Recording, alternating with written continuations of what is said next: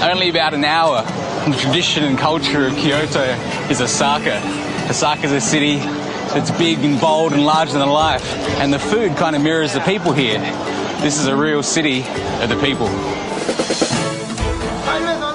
This time, I get amongst Japan's finest cheap eats. I have to say, takoyaki is one of my favourites. I hang out with a sumo legend. He's even got a couple of his own creations on the menu here, so I've got to try them. I get a taste of baseball, Japan style. Beer on tap delivered to your seat while you're watching the game. That is just spot on. And I experience perfect soba, the way it should be eaten. You gotta do it the right way, so I'm sorry, Mum.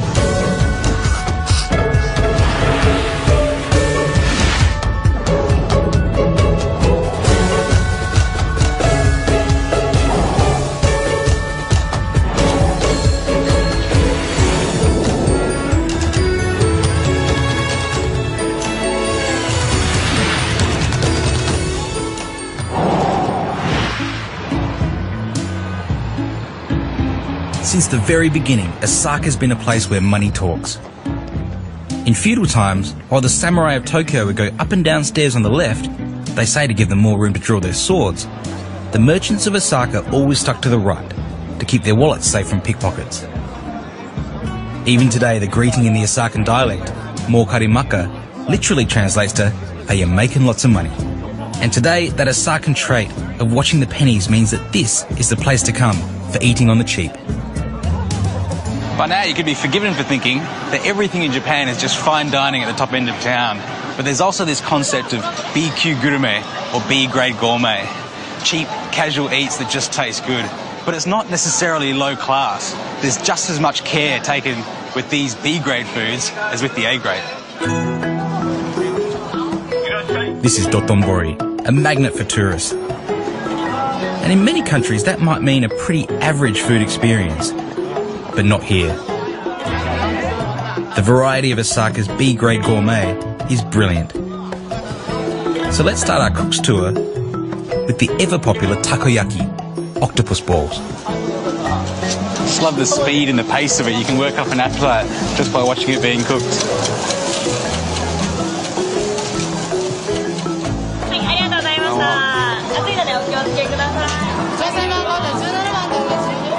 Lovely springy octopus in the middle, soft kind of batter around it, still a bit mushy, and then crispy on the outside with that really sweet, salty otofuku sauce. In here is one of the Osakan delicacies, kushikatsu.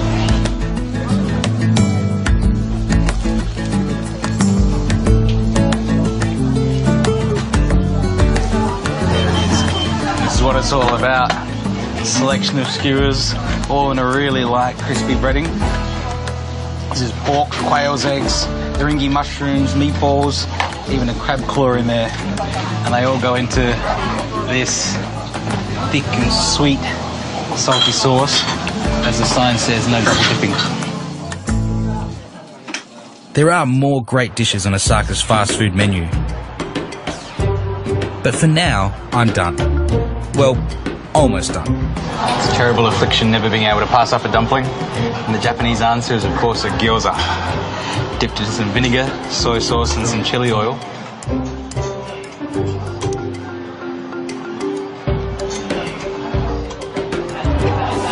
Not bad at all.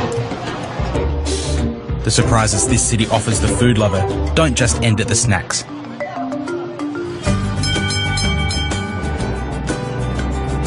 There's a quality of craftsmanship here that chefs and cooks come from all the world over just to get their hands on. I'm here to pick up something I've had on order for a while, and I'm particularly excited because this is Sakai City, and that's the home of Japanese knife making.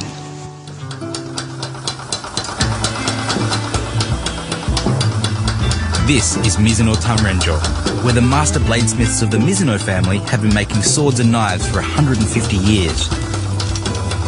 They make knives for every style of cooking, from heavy cleavers for splitting bone through to flexible blades for pufferfish. And the prices vary enormously. But there's one knife I really want to show you. It's a bit special. On the Mashimasu. This is the most expensive knife in the shop. And it's a sashimi bocho, specifically for sashimi. And something like this will set you back about $9,000. It's a little out of my price range, so I might just put that back before I drop it on my foot.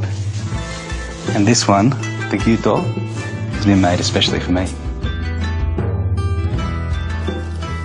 Japan's most famous blade is of course the katana, the legendary weapon carried by samurai. The techniques for forging katana are still practiced when making kitchen knives.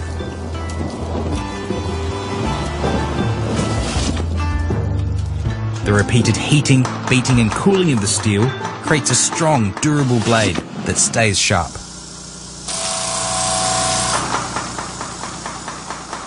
While we're here in Osaka, I thought I'd make one of my absolute favourite people's foods. So I'm making pork and shiso gyoza, starting of course with the gyoza skin. I make the skins by mixing plain flour with hot water. The hot water activates the gluten, making the dough stronger. And you'll see why that's important in a minute. Our dough's really nice and smooth now, so I'll just let that sit and relax for about half an hour. While our dough's resting, I've got here the ingredients for the filling of our gyoza. We'll start with the Chinese cabbage, and that needs to be finely shredded. So of course, I'm going to use this beautiful new knife that I have.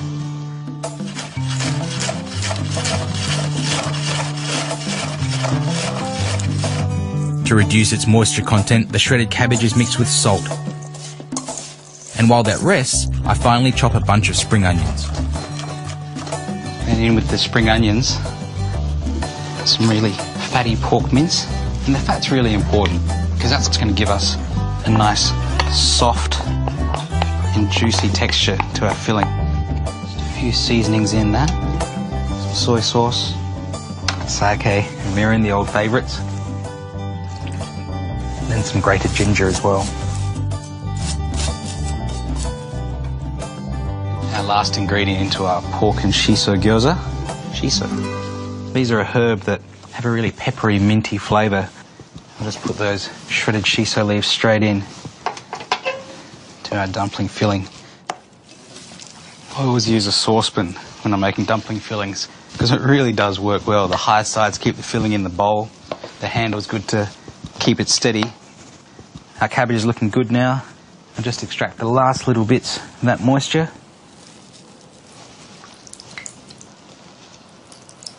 That can go straight in to our pork mince. The salt that's included in with all of that cabbage mix is going to make a real difference to the texture of our filling. Time now to prepare our skins. Simply cut into small cylinders, squash them flat, and then roll into discs. And the important part for a Japanese gyoza, as opposed to a Chinese jiaozi, is that the skin needs to be really thin so it can get nice and crispy. These are big jumbo gyoza, so we can afford to put a bit of extra filling in. But even though they're big, we're only using about 1 teaspoon to 2 teaspoons of filling per dumpling. And then just pinch one end, and with a series of pleats, move along the entire length of the dumpling. And that's your gyoza. Now they've just started to brown, pour in some water till it's about 1 centimetre up the side of the gyoza. And then put the lid straight on. Turn the heat down just a touch and let that steam with the lid on for about 10 minutes or so. And now I just finish off the gyoza with a mixture of corn flour and water and add a little sesame oil. Just fold these out, upside down, nice and crispy on the bottom.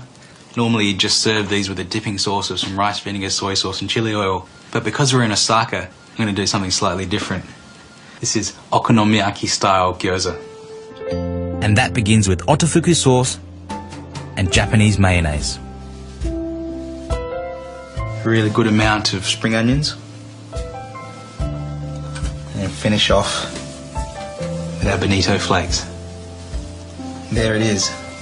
Okonomiyaki style jumbo pork and shiso gyoza.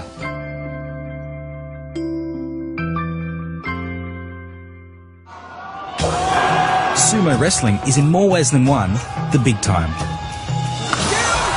Wrestlers go head to head in exhilarating battles of technique, speed and raw power.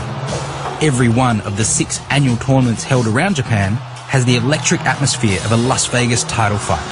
Sumos have their own language, customs and even cuisine, and they train for most of their lives for a shot at becoming champions. Those obtaining the highest rank of Yokozuna are bona fide superstars.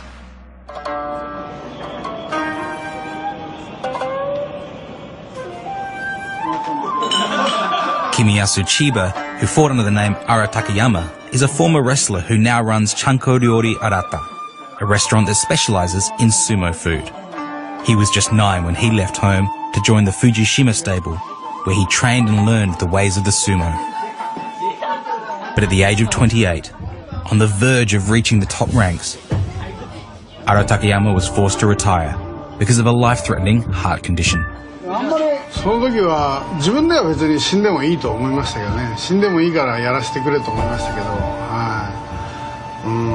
昔のね、坂本龍馬っていう人がいるんですけど、その人が倒れる時もね、道具の中でも前のめりになって死んでったっていう、そういうのがあるんですけど、そういう気持ちで自分の中ではそこで自分の夢を追って死んで、それは何がおかしいの悪いのという思いましたね。As part of his retirement ritual, Ara Takayama's coach cut off his sumo chonmage, his top knot. また違うことを思い出すんですね。ずっと忘れてたことをいっぱい思い出してって、で最後に師匠に全部切ってもらうんですけど、で次の人生、第二の人生頑張れって言われて切ってもらって、その時はもう泣いてもいいのかなと、逆に思いましたね。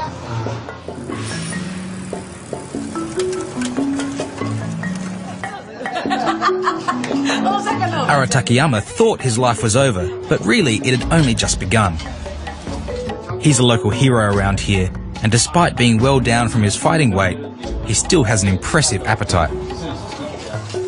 Here at this restaurant, because it's one of Chiba-san's favourites, he's even got a couple of his own creations on the menu here, so I've got to try them. There's a few of my favourites here too, so you definitely will not be leaving hungry.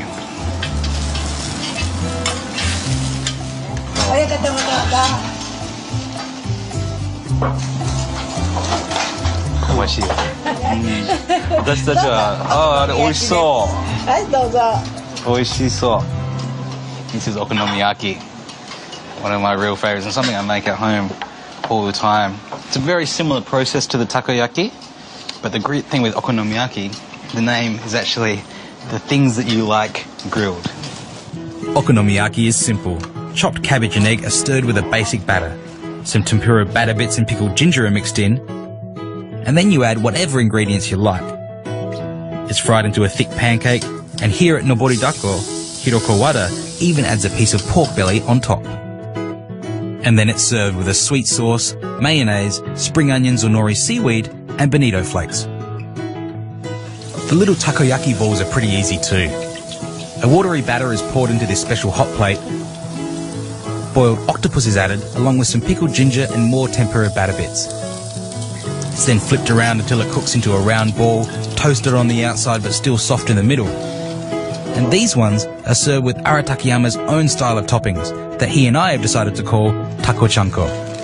A bit of mayonnaise plus lemon, salt flakes, spring onions and sesame seeds. There's a lot to like about Osaka. The food's tasty, not too complicated. The people are great fun and always ready to have a laugh. It's a place you can really get used to.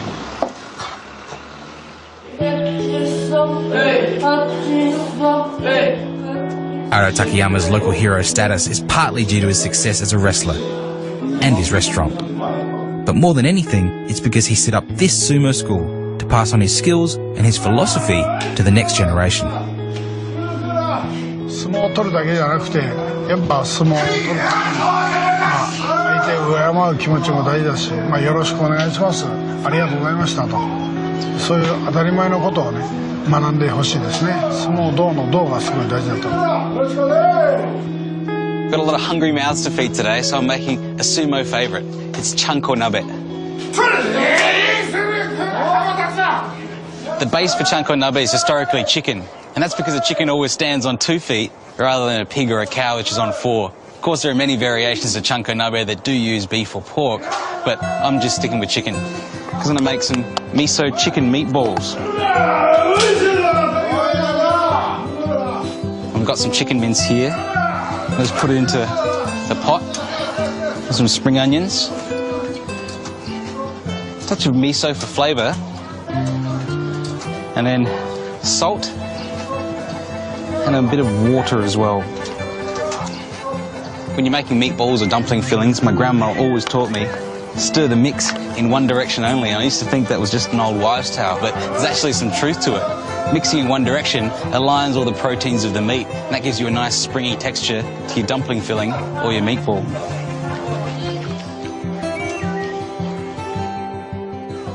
Take the meatball filling, just press it into this bamboo shape.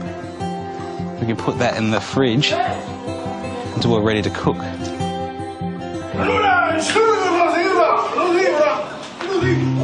So I've got some chicken thighs here as well. I'll just cut them into big chunks. Big chunks for growing boys.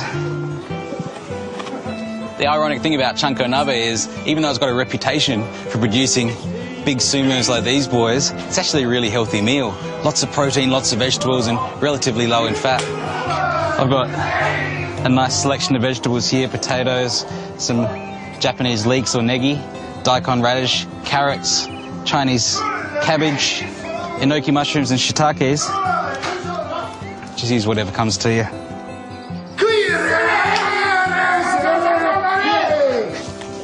I don't even think they're saying real words back there. And I'll just parboil the carrots along with the potatoes. Once the root vegetables are parboiled, I put them aside so I can make the soup base. It's simply dashi stock, mixed with a light chicken stock, some soy sauce, sake, and mirin. It's always very important to taste the stock. That's not bad, just needs a touch of salt. Bring that to the boil now, and we can add in all of our ingredients. So it's time to get started with our meatballs. That's where this thing comes in. They just get flicked in using this little bamboo spoon, and they'll form balls in the hot soup. Together with that, our pieces of chicken, our leeks, our enoki mushrooms, we can just break those into clumps. Our root vegetables can go in too.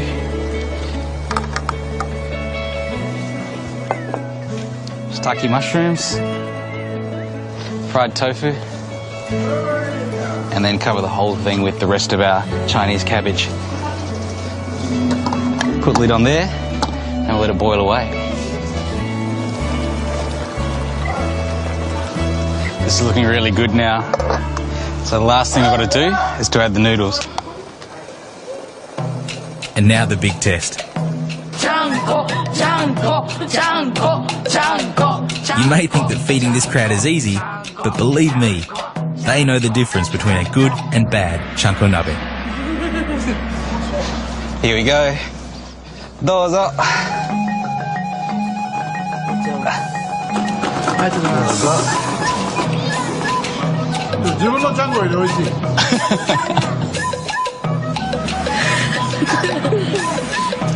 Delicious.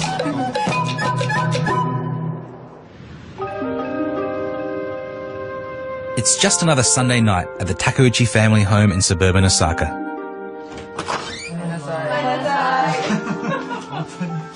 But Sundays are special because it's the only night of the week Masa Takeuchi gets to eat dinner with his family. You see, Masa owns and runs Sobakiri Masa, one of Osaka's finest soba noodle restaurants. He's there 7 days a week, 365 days a year. And most of those days he's working for more than 15 hours at a stretch. Such are the demands on a chef who will settle for nothing less than perfection. Are you trying to make perfect soba?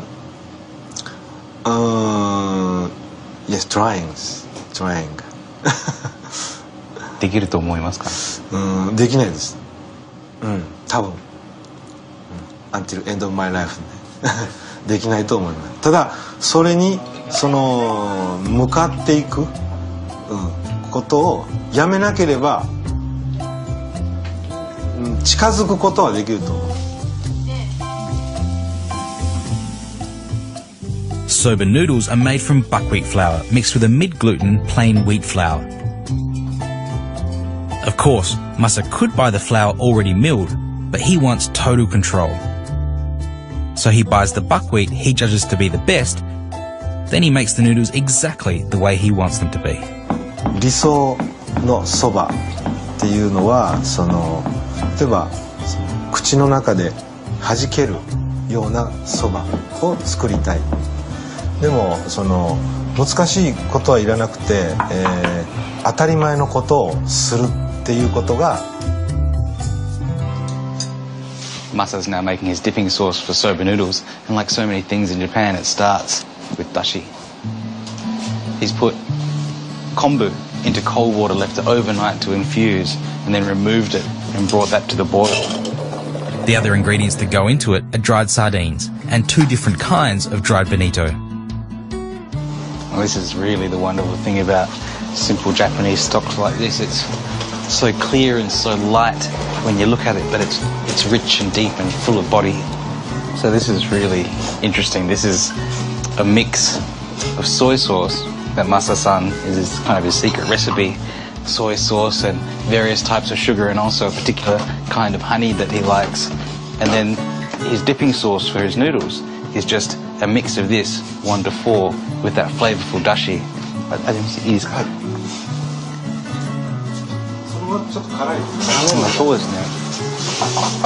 Really interesting flavor. It's sweet and strongly umami いっぱい入ってるんですね。ちょっと甘さはすごい美味しい。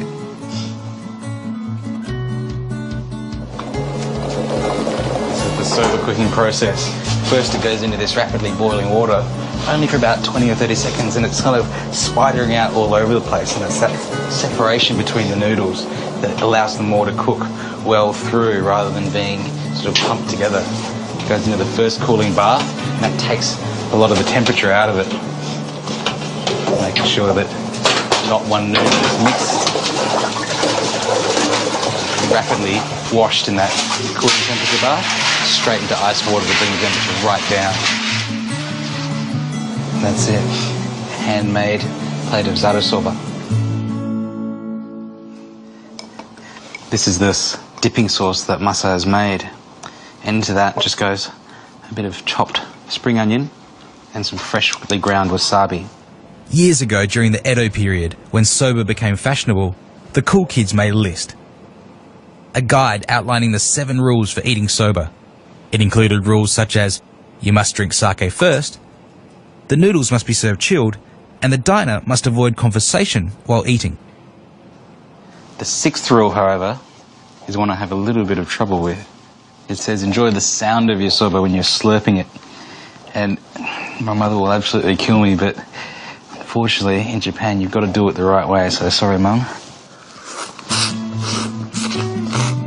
The final rule states that I should dilute the dipping sauce with the boiled water that cooked the noodles to create a soup.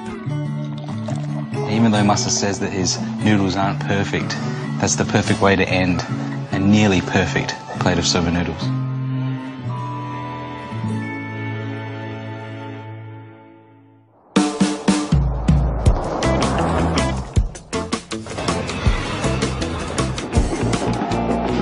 There's one thing people in Japan love as much as food, it's baseball. I'm off to the home of Japanese baseball, Koshien Stadium in Osaka.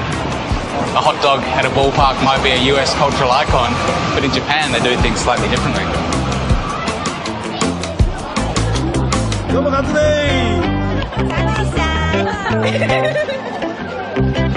I'm catching up with an old mate, and with any luck, we'll see our beloved Hanshin Tigers claim early glory in the new season. But first, some fuel. Whether it's a hot dog at the baseball or a pie at the footy, I think a lot of us associate food and sport together. And here your options are pretty much endless. You've got sushi, you've got grilled meat, you've got the standard hot dog and also some curry here as well. If you want to come here and eat, you can choose whatever you like. The array of stadium food for the Japanese sports fan is mind-boggling, even down to a chilled cucumber on a stick. And whether you're in the finest restaurant or just cheering your team on to victory, it's quite clear that here in Japan, they never miss any opportunity to eat like a king.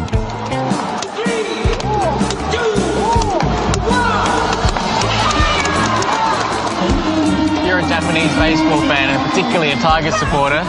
This is your Lords, your MCG, your Yankee Stadium. It really doesn't get any better than this. Well, actually, it does get even better. Beer on tap delivered to your seat while you're watching the game. That is just spot on.